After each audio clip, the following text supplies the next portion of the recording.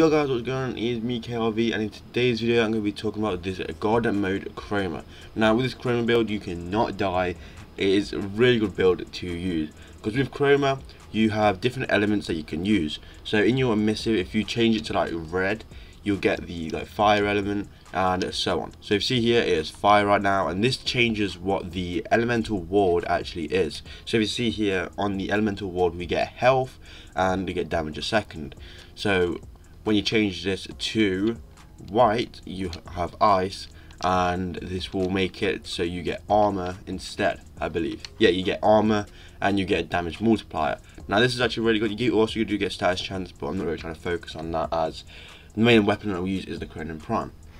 So here we have the Vex armor, what gives us a total of 696% armor, and we also have elemental ward that gives us 298 armor, and that's not a percentage, that's just 298. You can use effigy if you want to. You do get like armor reduction and all that, but I don't really use it too much. I use it like once, but I don't use it that much. So mainly the things that we use is Molt with our regenerative Molt augment, elemental ward and Vex armor. We always want to have all these always up, as elemental ward and Vex armor is going to 1 give us damage and 2 give us the armor. And then obviously Molt is for healing us, because if you didn't know, with chroma when you use your Vex armor you have your 2 bonuses you can have, so armor and damage. Now one of them you get from taking shield damage, the other you get from taking health damage. So having that health from Molt regenerating back is really easy. So instead of having to use like what are your health pieces, then you can just use Molt and you heal back up. And you can use this really quick because Molt, like, you can like instantly use it. It's not like with like Vex armor where you have to wait a couple of seconds because it has an animation. With Vex armor it's just instant. There's no animation to it at all, so you can, that's a really quick way of getting health. Now elemental ward as well, it does have animation, but it is very nice to have. So let's just like talk about build right now. So here we have fleet and expertise for efficiency. We have a max blind rage, what I don't use often, but for this build it works really well. We've got prime continuity on here for the duration, narrow minded for the duration, vitality and umbral vitality, umbral fiber. So we have both umbral mods, regenerative mod and prime flow.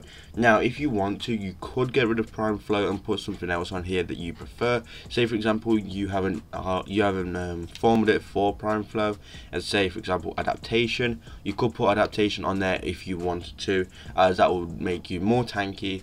But personally I just think that would be a bit too much. And also you don't have to have prime flow because energy, when on chroma, when you have prime flow you have a ridiculous amount of energy. If you see here mine is at 700. When you take off chroma's prime flow you have 300 energy. Well, it's still a decent amount, but again with chroma his energy, a lot of stuff do cost quite a bit. So see a Vex armor costs 71, and you're going to be doing that about every 40 seconds. You don't want to wait till it runs out. You want to wait, like I normally do it when I've got like about 5 seconds left, and then I'll recast it so I don't lose all my buffs. So make sure you do have energy. Having prime flow is nice to max it out. We have Arcane Guardian and Arcane Energize. Arcane Guardian for that 600 armor, what is very nice. Arcane Energize for obviously just to get energy quick. Now the Chronon Prime build, normally I have healing return, but this time I didn't actually use healing return as I wanted to test out the health and how the health back will do. So here we have Condition Overload, we have Blood Rush, Berserker, Prime Reach, Vicious Frost, Virulent Scourge, Weeping Wounds, and we have Body Count instead of healing return, just for that extra combo. Now you can have something else instead. Maybe you want to have like, I don't know, Prime Fury or whatever mod you want to have on. I wanted to have body count on, or some sort of combo duration mod, as that will then make my combo last longer, and obviously have the 12 times combo is nice. You could use Gladiator Rush because then you have like an extra, you have a 10% critical chance per combo count multiplier, so that will obviously work with Blood Rush. That's basically been it guys. I hope you guys did enjoy this video.